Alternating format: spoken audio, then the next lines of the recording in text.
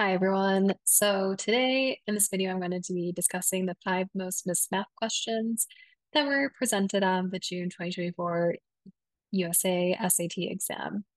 Okay, so let's just jump into them.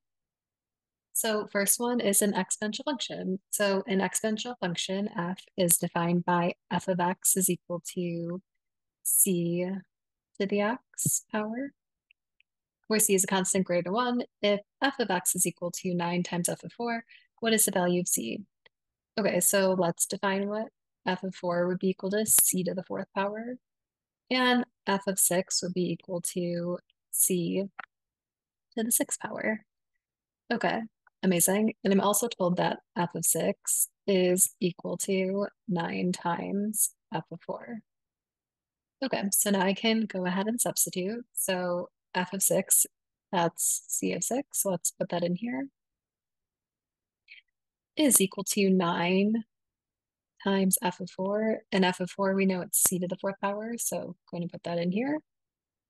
And then I'm going to divide each side by c to the fourth. Remember, we're dividing with the same base, so subtract the exponents. This will give me c squared is equal to 9. Finally, take the square root of each side, and this will give me the value of c, which is 3. Okay, amazing. So a great exponential function. So continuing our journey. Okay, so this one we have y is equal to 9, 8 multiplied by a divided by 6 raised to the x plus c, and then minus b.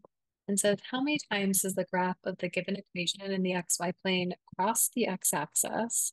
So remember, when it crosses the x-axis, y is equal to 0, where a, b, and c are positive constants, okay, such that a is greater than 6 and b is greater than c.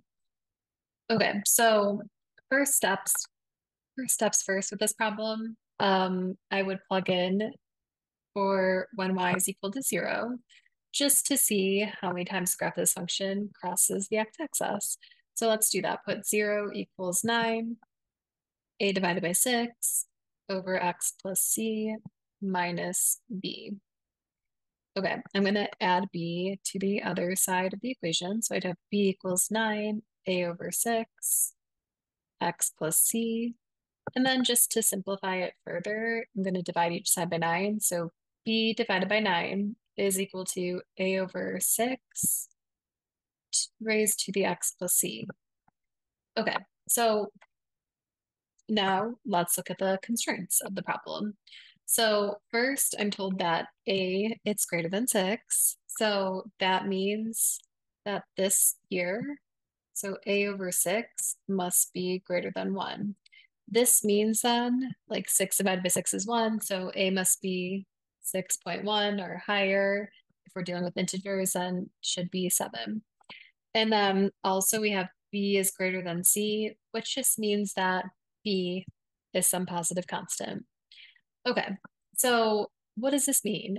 We're dealing with exponential functions, and since it's an exponential function, given the parameters, it's an increasing function, which means that as x increases, this whole equation of the function, a divided by 6 over x plus c, it's also going to increase. Okay, so basically, I know it's an increasing exponential function. I can also test other limitations of the function, but if this is true, this means that it's only going to cross the x-axis at one point. Why? Because there's going to be only one condition where this, when I have these variables set equal to each other, is proven to be true. So therefore, it only crosses at one point. So this is theoretical. The answer should be 1. But just to show how you can use Desmos to help you with this one. So remember, our equation is this. I've already gone ahead for learning purposes. So I put y is equal to 9. I put 7 because remember, a is greater than 6. Raised to the x plus 1. This was the c value. And I put negative 10 because B is greater than C. And then I can also put y equals 0 because I'm trying to find where that will occur. And then we can just see if I zoom out, the function actually looks like this. I can change these numbers and it will give a similar looking function. But just to show, I can see it precisely where it crosses the x-axis. It's around here, and it only crosses it at one place. So this could be a faster alternative to use Desmos if you're not familiar with the theory behind exponential functions. I'm also going to show another alternative on Desmos. Okay, so alternative method, given the parameter, so all I did here was type in the actual equation provided. And remember you're going to be asked in Desmos to add sliders. So I'm going to do that for all of them. Then I need to go ahead and put what those parameters would be. So remember that A was greater than 1. So it's not going to be 1, but we can say it's 7.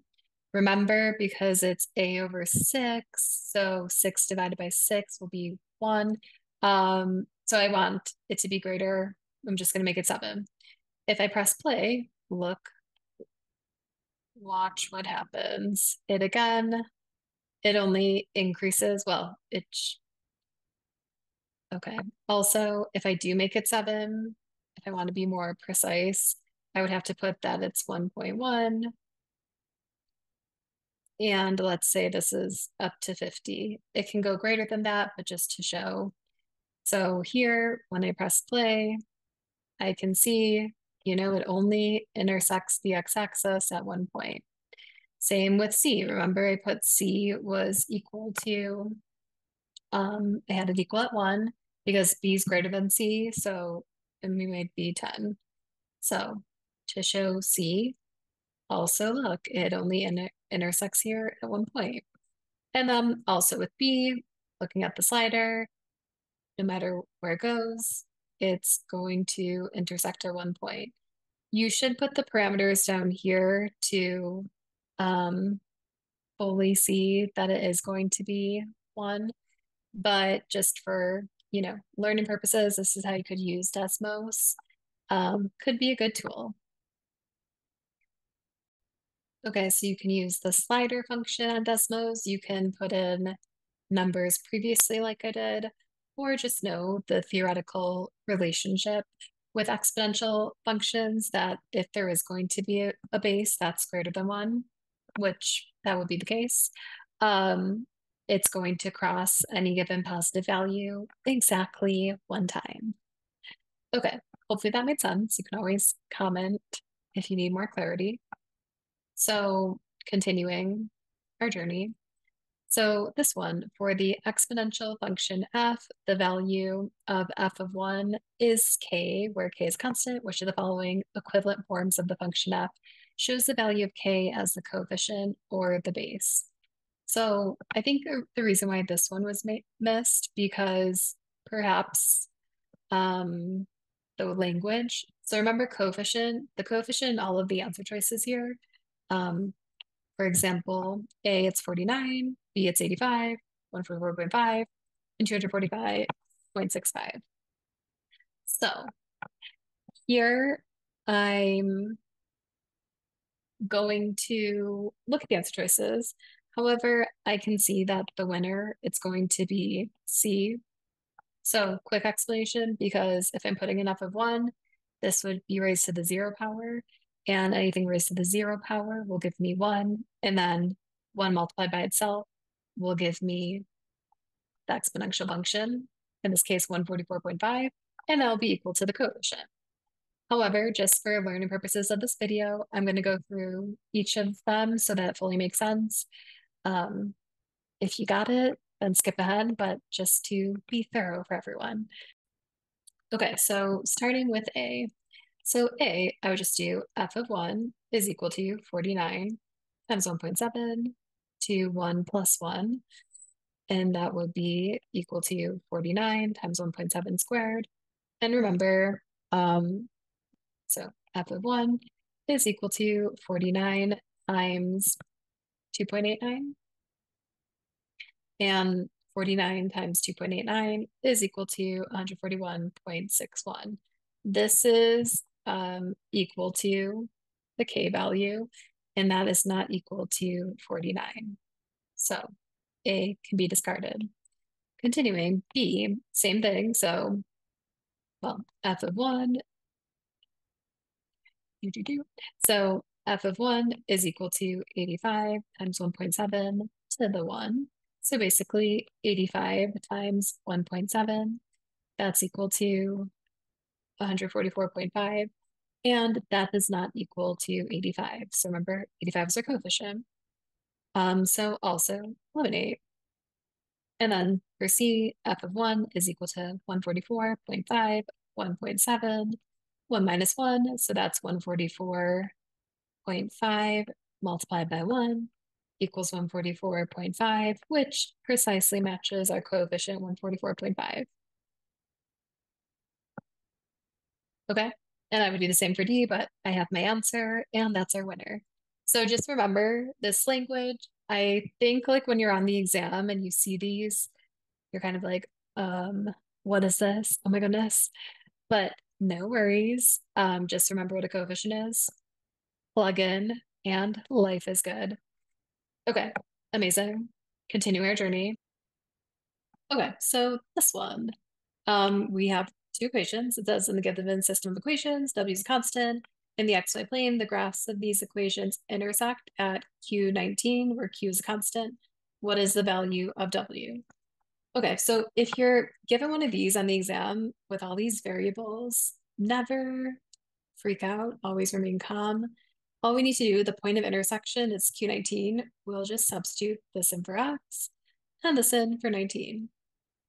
So this would be negative Q minus 19W is equal to negative 337. The next equation, it's 2x minus WY equals 47.